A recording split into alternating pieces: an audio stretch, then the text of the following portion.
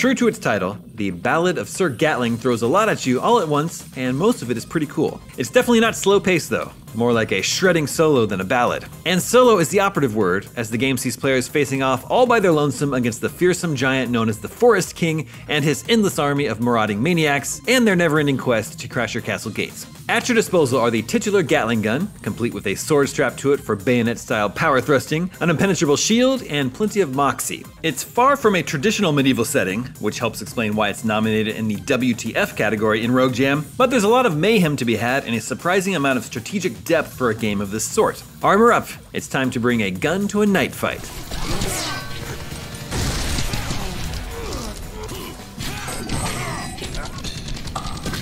At first, it can be easy to dismiss Sir Gatling as a simple point-and-shoot trench run. The team at Effort Star have taken a mechanic that's little more than a minor annoyance in most games, the fact that a Gatling gun has to slowly ramp up to its full potential, and wrapped an entire world around it. That world is populated by hordes of decidedly derpy monsters, like little pugs with short swords, and these tall dinguses who spray orbs at you.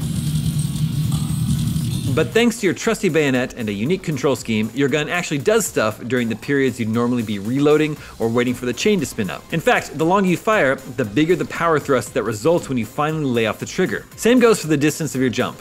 Jumping in the midst of a high-speed bullet barrage results in an epic leap, while slamming the spacebar when your gun's just getting warmed up is only good for a bunny hop. It's simple but layered mechanics like that create a pretty fun feedback loop as you try to force your way forward down sections of the rampart, ultimately achieving your bizarre goal of repelling the Forest King by ripping off his codpiece and shooting or stabbing him repeatedly in the crotch.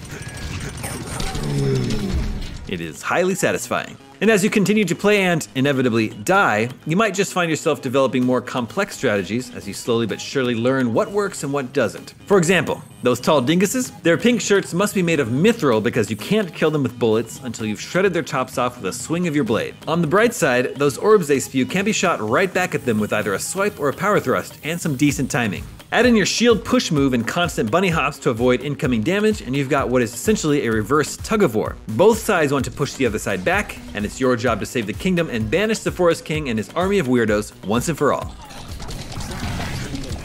The game's bright, almost tropical color palette, hilarious enemy designs, and kick-ass soundtrack all add nicely to the feeling of medieval madness, and you're constantly on the razor's edge of victory or defeat. One false move and you've got to start all over, but just a few well-placed ultra thrusts can get you right past the baddies and to your goal, which, and we can't stress this enough, is a giant crotch gyrating at eye level. The difficulty curve is pretty steep to begin with, and with 4 increasingly hard modes to play through, the Ballad of Sir Gatling can start to feel a tad repetitive, which is fine for a game that's so one-track and twitchy, but Effort Star is presumably just getting started, as they promise several more worlds and a wider array of enemies once the game is fully polished. Assuming those new enemy types each require different tactics to overcome, that could result in a deceptively simple game with addictive staying power. Either way, blasting endless waves of maniacs is always a fun time, and the Ballad of Sir Gatling has that in spades. Think you have what it takes to make it all the way to the forest at the end of the lane? Strap a sword to a gun and get Gatling.